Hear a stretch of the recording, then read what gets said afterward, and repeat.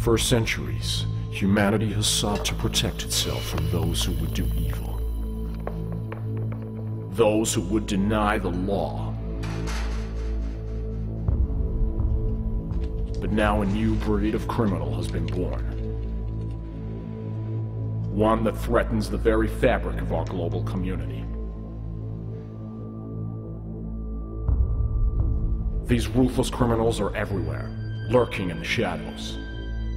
They are corrupting our children, and they seek to channel our hard-earned profits directly to gangsters and terrorists. The lives of entertainment executives all over the world are being ruined. We must act before it's too late. Recording yourself performing copyrighted songs is illegal. Happy birthday to you. Happy Birthday is a copyright-protected song. There is no justification for the introduction of a consumer right to format shift. Transferring music from a CD to an MP3 player can be against the law. It is illegal to insert and edit copyrighted audio-visual material for use in educational projects. Ignorance of the law is not a defense. Coming to a country near you, new restrictive copyright laws you won't believe.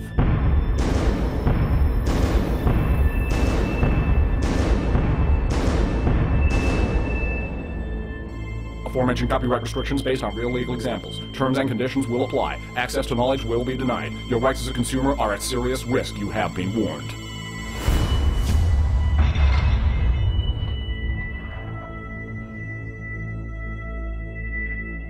In many ways, copyright has actually been expanding without anyone paying adequate attention to it.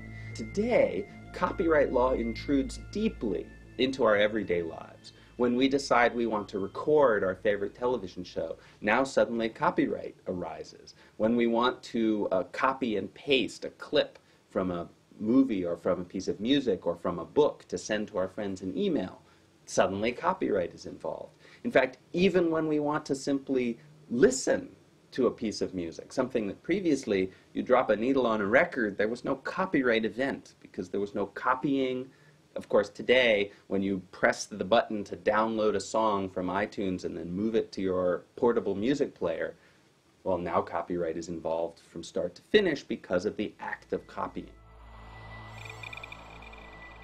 Copyright matters an awful lot. It has an impact on your education, on your entertainment, on your creativity, your ability to speak out. Indeed, I think many people, if they stop to think about it, increasingly recognize that copyright affects them literally every day, and it affects them in a multitude of ways. And the direction that we've seen over the last number of years, I think, really troubles a great many people. It has a real direct impact on consumers, and that's why we see so many people speaking out.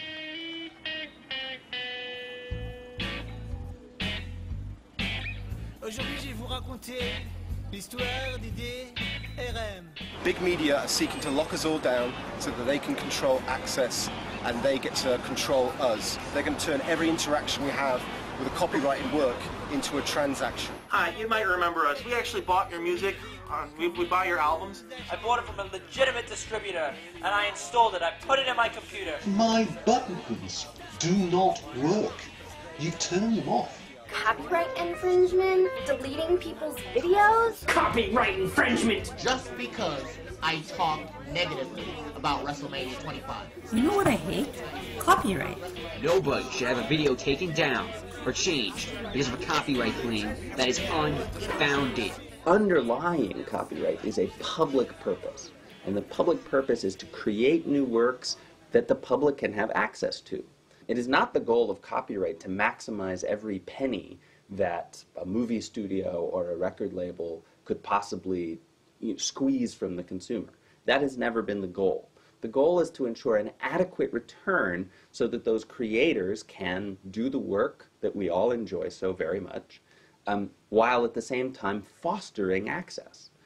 And so this balance is the key to a well-functioning copyright system, and quite frankly, is the thing that we've been losing sight of. This is net piracy, pure and simple. It is widespread, and it is bringing the music industry to its knees. The film and TV business are also under a growing threat. This will make you think before you download illegal music. A jury has ordered a staggering amount of money to be paid by someone who downloaded and shared music. I don't have $675,000 or any appreciable fraction of Today, that. a federal jury ordered the woman to pay $80,000 for each of the 24 songs that were posted on Kazaa so others could download them. I still haven't been able to wrap my head around the fact that it was almost $2 million. Ideally, the discussion over copyright should be held between those who consume creative content and those who produce creative content, that is the artists, filmmakers, etc. Unfortunately, the artists and filmmakers transfer their rights to large corporations, and large corporations have no other interests except to monetize their investments, and their drive for profits have taken them into policy-making space. We are making great progress around the world. In New Zealand, there's new legislation. In Australia, I'm talking to the government. In Japan, there's an industry initiative. In Belgium, a judge said to the internet service providers, I don't care how you stop this, you must stop it. And in France, we have a wonderful champion in President Sarkozy.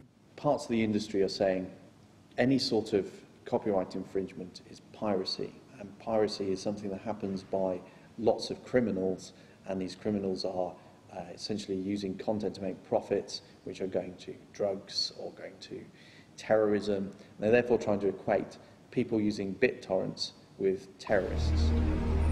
The pirates are out to get you. Don't let them brand you with their mark. Piracy funds organised crime and will destroy our film and video industry. Piracy funds terrorism and will destroy our music and publishing industry. The industry uses a blanket term like piracy to describe all sorts of behavior. Organized piracy happening at a commercial scale, individual users at home sharing files amongst themselves, sometimes even fair use according to the law, they will characterize as piracy. The reason why industry is demonizing copyright infringement is because they're hoping to precipitate a knee-jerk policy response. If you conflate copyright infringement with child pornography, terrorism, organized crime, etc., then policymakers will respond almost immediately. The biggest problem that I'm seeing is the fear that's being generated by the lobbying groups. Very much like, you're against copyright and you're for copyright, you're like a pirate or you're okay, which has nothing to do with reality whatsoever. Right? It's not that we're against copyright, we just want a better model. I don't even, understand why the consumers are even under attack when the consumers are the ones that are financing the whole situation in the first place. Because it's the consumers and their appreciation and their love for music and the art is what's driving this entire business. Whatever happened to solid gold? Ain't like it can't and won't get sold. So by the same catch that stole your soul. Anything that puts the wall between the producer and the consumer, to me, you're stifling that entire process. You can go back to the days of the cassettes. People said the only reason why you're buying the cassettes so that you could copy songs or records that were already recorded and distribute those to your friends. Technology supported by legal rules that lock down content in particular kinds of formats that within a year or 2 or 10 suddenly become outdated, run the risk of literally locking out people from its own history and culture.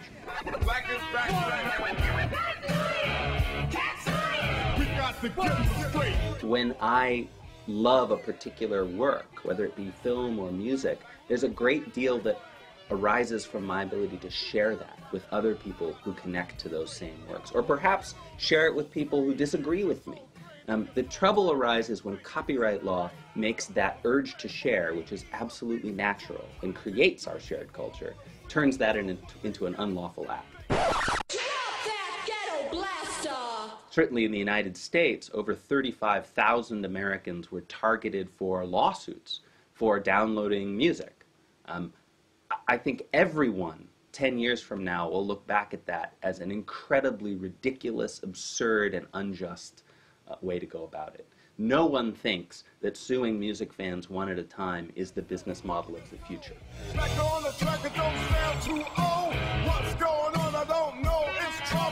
We have to now start thinking about the community as opposed to us thinking selfishly. That's the growing pain that we're having. You know, you're looking at corporations who are thinking very selfishly, and they're not thinking on what's good for the entire community. Because if you look on what's good for the entire community, then you'll find out that what works for the community also works for yourself. It's all about, you know, getting the consumer involved in the process of dealing of the business cycle. And I think that dialogue is necessary and healthy for us to create the cycle that we need to do to create better and more interesting things.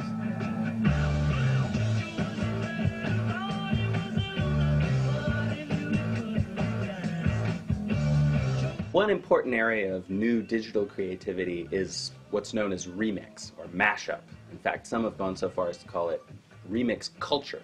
The rise of consumers, fans, citizens, actually taking pieces from existing works, films, television, music, and splicing them together, cutting them up, re-editing them, in essence, in order to make a point, in order to send a new message, in order to create, in essence, a new work.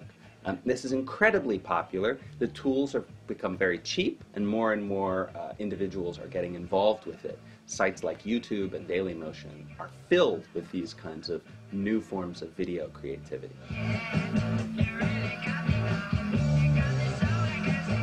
These are all the kinds of creativity that I think do not threaten copyright owners in the least.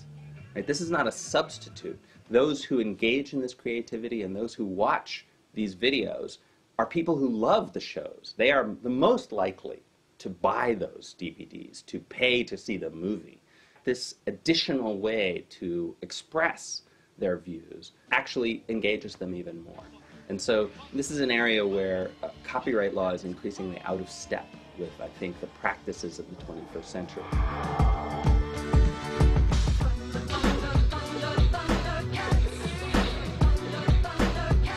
When we think about where we're headed in the future, I think the issue, frankly, is whether or not we get that more flexible enabling copyright today or in 2 years, or we spend 20 years fighting about it. Eventually we get there. The demographics say it, the technology says it, the user experiences say it, frankly the business people are going to be saying it too. The countries that recognize that and try to come up with forward-looking approaches today are going to be winners, and those that spend the next 10 or 20 years fighting over these issues only to realize that they got it all wrong are going to find themselves behind.